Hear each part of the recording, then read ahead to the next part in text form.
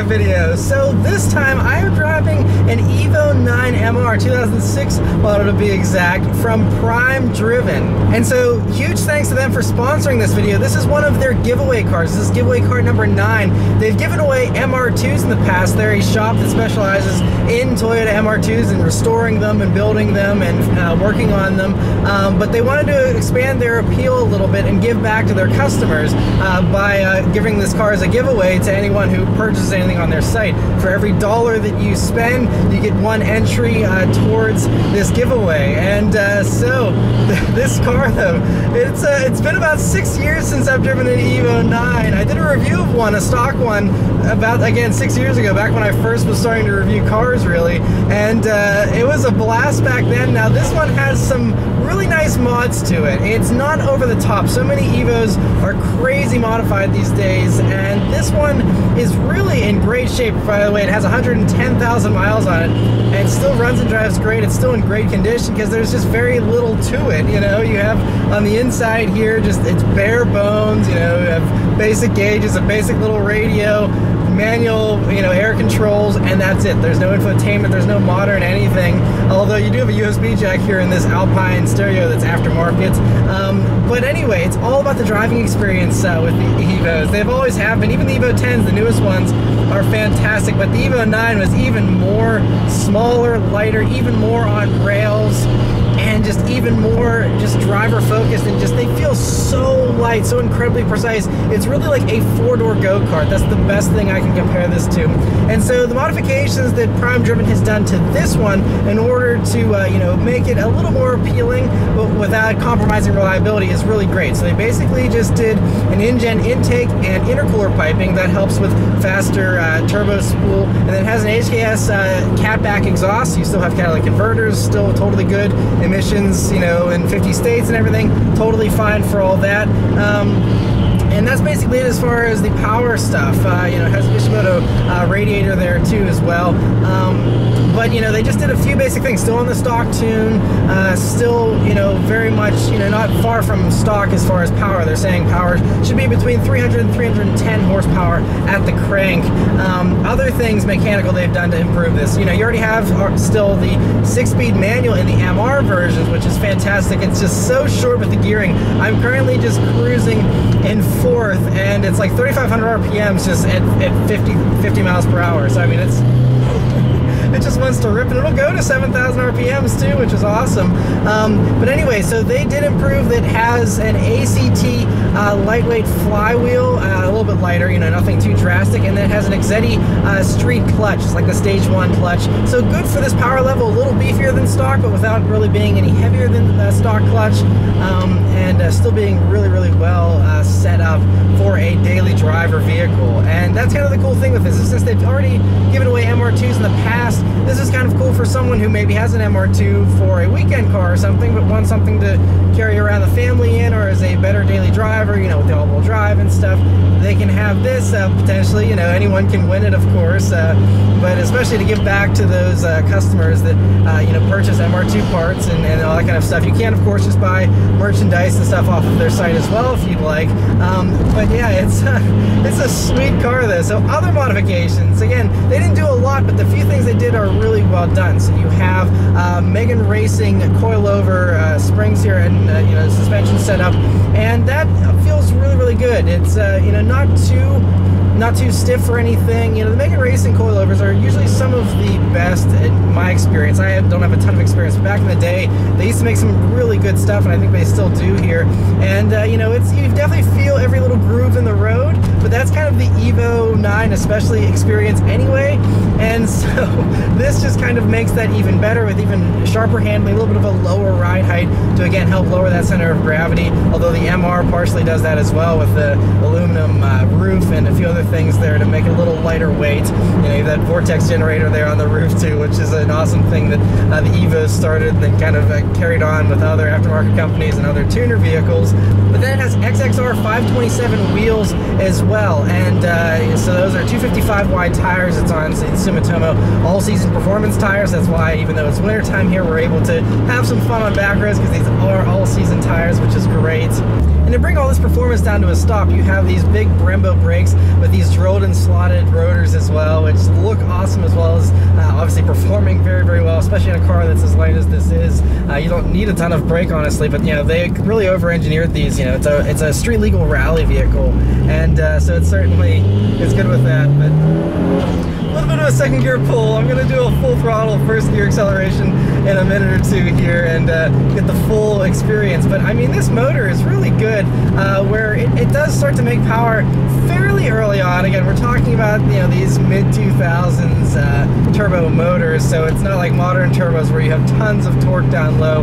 This, you know, you definitely got to wait for it to spool up, but that's all part of the fun and the drama. You know, you hear the intake and the whooshing sounds and all that kind of stuff is so fun.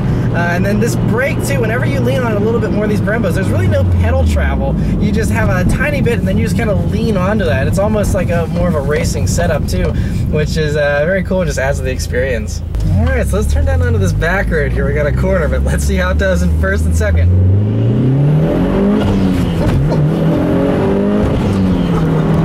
It flies.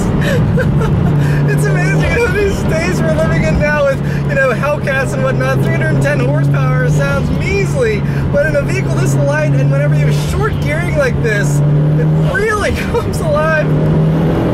It's just so violent. You give it a little bit of gas, then you let off, and that turbo, you get the little flutter from the turbo and the shutter where you actually like lurch forward and everything. It's just so much more extreme than even, again, crazy turbo stuff these days. Everything's so polished these days.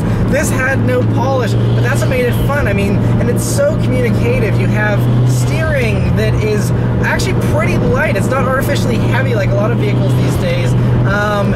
But it just is so precise. I mean, you feel like you could, you know, have a slalom right down the middle of the road and be able to just zip in and out of it. I mean, it is so, I mean, it hugs so low to the ground too. It really is great. You know, I'm usually not a huge fan of heavily modified vehicles, but this one had all the right mods done to it. That although the MRs could potentially become collector's items in the future, you know, because a lot of these vehicles, like the 2004 WRX STI, those are starting to go up in value, and Haggerty even listed that as a future collectible that's, you know, going to be worth big money someday. And I think with this, it could have a similar type of situation to it. You know, just the light mods this one has really have improved it. And, you know, I enjoyed the stock one that I drove again many years ago. But this is just even more visceral, even more fun, again, because of all the sounds that you get. Another acceleration here. I just feel like I'm in Too Fast, Too Furious when I drive this thing. I love it. It's just fun. It's just hilarious. It's a car where you never can take yourself too seriously. You know, you have this huge spoiler in the back. You have, you know, the boy racer looks of the time period, the vortex generator there on the roof, and then you have all the whooshy sounds, the exhaust. But man, it is, I mean, even though it's hilarious with all the stuff and its whole personality, it's a serious performance machine and something that, you know, still is going to embarrass a lot of modern stuff on autocross courses and everything else. I mean, just the simplicity and the lightness to this. It's just telepathic around corners. It really, really is. And you have this active center differential. And this one, by the way, has had that pump replaced because apparently that's something that goes bad because it's right there in the front bumper where it can get hit by stuff constantly. So this one has a new one of those, but that, you know, back in the day, you could change between tarmac, gravel, and snow. And so this has that too, which really helps to make this thing handle even better than, you know, any other competitor from the day. And it's just... It's a beast. These things have always been loved by everyone. I remember back when these first came out and everyone was obsessed with them.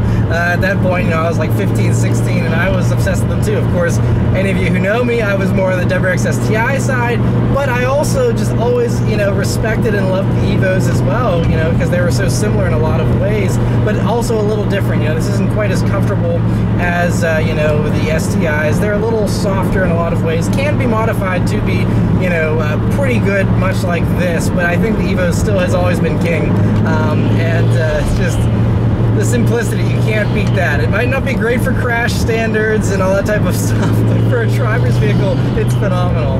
This thing has just cemented a grin on my face. I can't wipe it off.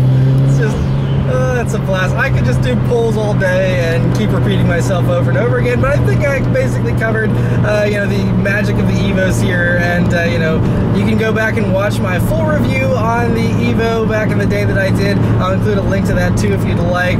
You know, all kinds of little quirks in this vehicle, like the boost gauge, which is all the way down to the bottom right here, buried under the HVAC controls. Worst possible spot for a boost gauge, but just little things like that. They're just kind of funny that, you know, I also point out in my review, and so you can go watch that for more of a detailed look at a stock one if you would like.